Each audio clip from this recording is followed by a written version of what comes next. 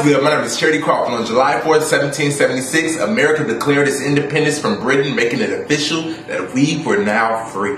And by we, I don't mean we at all, actually. I mean white men. In fact, at the moment that the Declaration of Independence was signed, every single state in the Union legally practiced slavery. That being said, absolutely no black people were affected in any real way at all by American independence, and the 4th of July for us was just another day of picking cotton and being beaten. So where is our day? Well, let's talk about Juneteenth. You would think it maybe had something to do with the Emancipation Proclamation, which is a document that Abraham Lincoln signed on January 1st, 1863, declaring that all slaves were free. But no, not really. Juneteenth is actually June 19th, 1865, 2.5 years after that. We'll talk about why that is in a second, but first, let's talk about Lincoln freeing the slaves. He ain't really do that at all.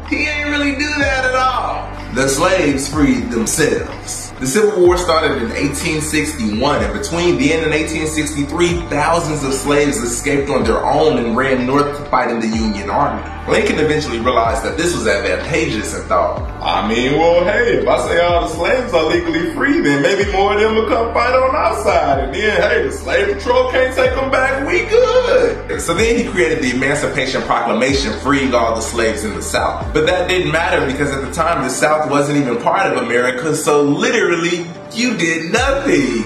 In fact, in the North, in Maryland and Delaware, 2 states that he actually did have jurisdiction over, he didn't free the slaves there. He let them continue to slave during the Civil War. And that became one of the bloodiest wars in American history, killing more than 700,000 people, which is more than the Revolutionary War, World War I, World War II, and Vietnam put together. So yeah, about 1 million people died in the war fighting about whether or not you should own black people. Back to Juneteenth. So yeah, on April 9th, 1865, Robert E. Lee surrendered, officially ending the Civil War. And then the next week, on April 14th, 1865, Abraham Lincoln was shot because people were mad about that. And even though slavery was being completely eradicated from the South, there were still plenty of slaves in Texas. Literally hundreds of thousands of African Americans who didn't know that they were free were being kept in Texas because it was the farthest away from the Union's control. But then, on June 19th, 1865, General Granger and his army went into Galveston, Texas, and General Granger stood upon a balcony and announced to the entire city of African Americans below them that they were now free. And the entire crowd erupted into black joy.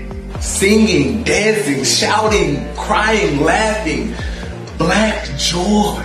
So much so that the next year, those very same free black people went to celebrate under that very same balcony.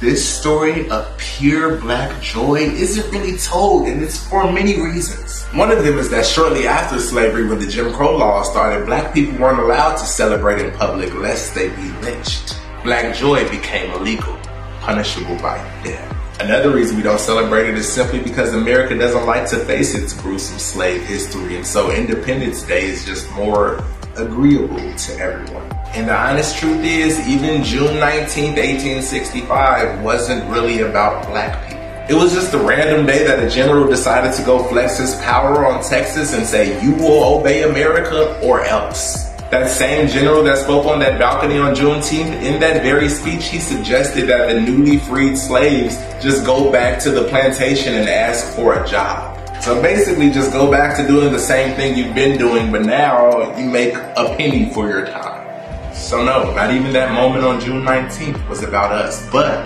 this holiday, Juneteenth, is ours.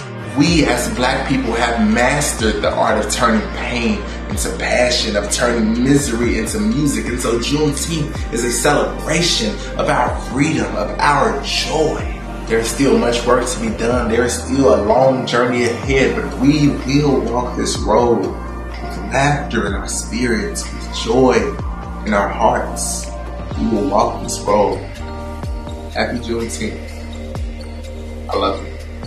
One more thing, if you want to learn everything that I talked about in this video, plus every other piece of knowledge that I have ever learned ever, then click the link in my bio and join the Genius Factory. With this quarantine, we are in the hardest moment of our entire lifetimes, and so I have created a quarantine super school In it, I have videos about financial empowerment, overcoming anxiety and depression, finding peace, actualizing your purpose. Click the link in my bio and join the Genius Factory. Please, please, I guarantee that you will come out of this quarantine stronger than ever. See you there. I love you.